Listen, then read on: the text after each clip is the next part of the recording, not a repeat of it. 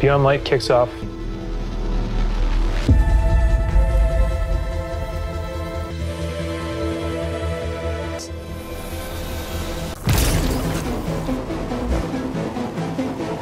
And walking a different road than one that you may have believed you were destined for. What makes something bad? Who's right?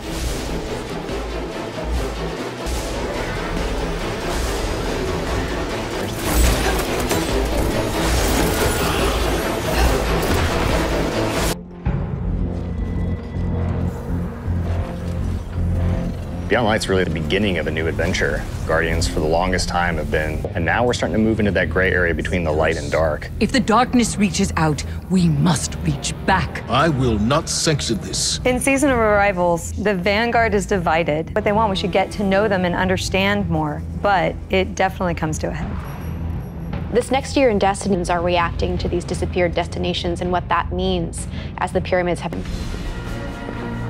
We're going to see the return of a character who's been absent for a pretty long time in The Stranger. And When I know more, you'll know more. she has, and the only way to truly stop it is to work with it. And here comes our guardian, right on time. Why did the darkness invite us here? Europa is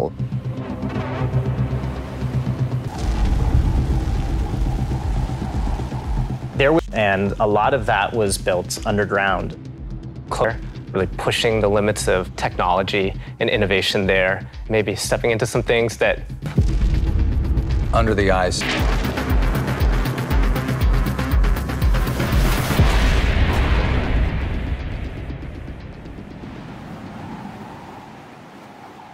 The storm, something we've wanted to do for a long time.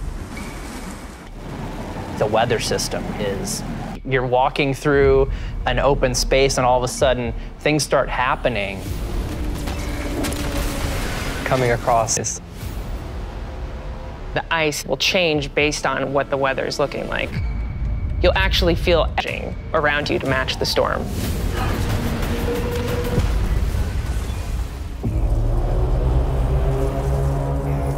Europa itself is a pretty foreboding place.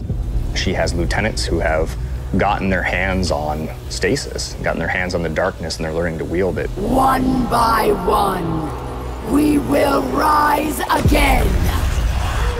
And so I think her motivation. Today, we begin breaking free from our chains. really challenges a lot of the ways that we think about light and darkness. She's a compelling leader. Is the light going to be enough?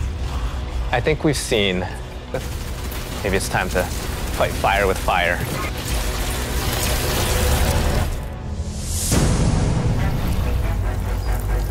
Stasis.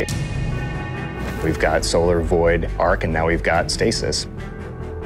That was kind of the theme that everyone's kind of rallied behind. So when we say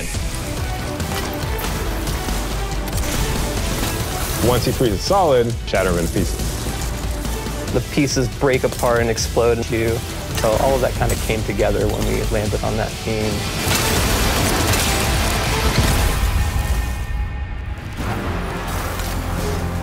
Stasis is going to not only change the ways to modify your subclass.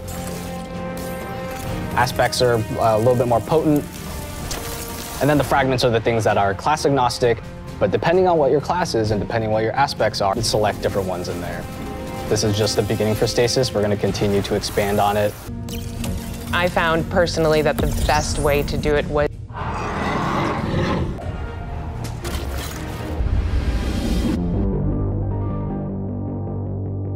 In Beyond Light, we have new exotic weapons for you.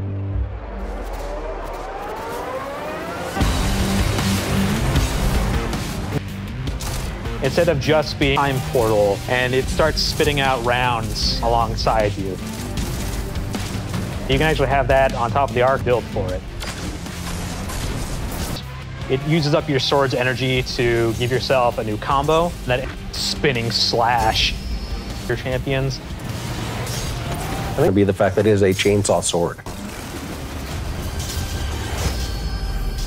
that formed a key part of your build around which the Titan gets the Icefall mantle arms that looks like it is crafted from Golden Age tech with an overshield. Is necrotic grip. If you are facing at you, you can nail them with your melee attack.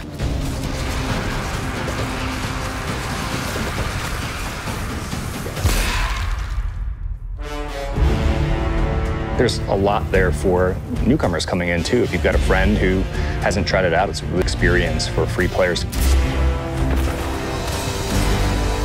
Last year, a new life. This year, we're bringing back a much larger portion of the destination. Experiences that started with original Destiny 1, but puts them and stitches them together in a different way. And what you're gonna meet in this new opening experience is a character curious, Shah Han. Thank the light. I didn't think we had other Guardians on patrol here. What I Destiny distilled.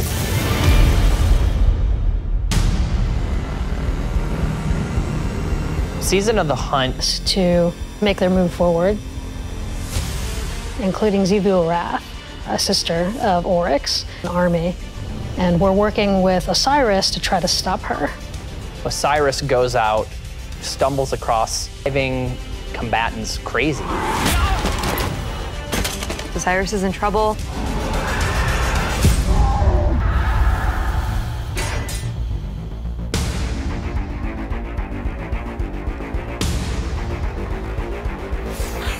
We warned you it was going to be dangerous down here.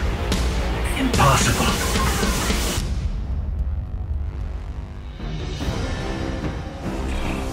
We finally catch up to what we saw at the end of Forsaken by a ghost.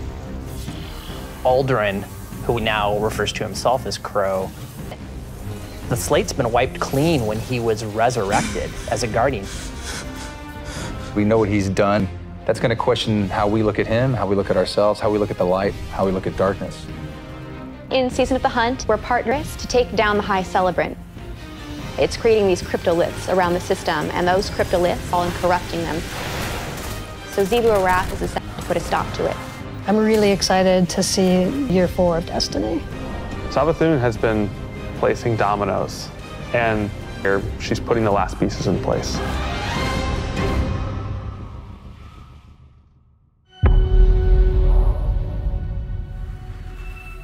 Destiny is just a really incredible world. And we have a lot to look forward to between. We feel like we've got a really great way to bring people together, working through COVID. We're committed players. We want to meet you where you are. I think the thing from Seeing it for years. When I look at the team that we're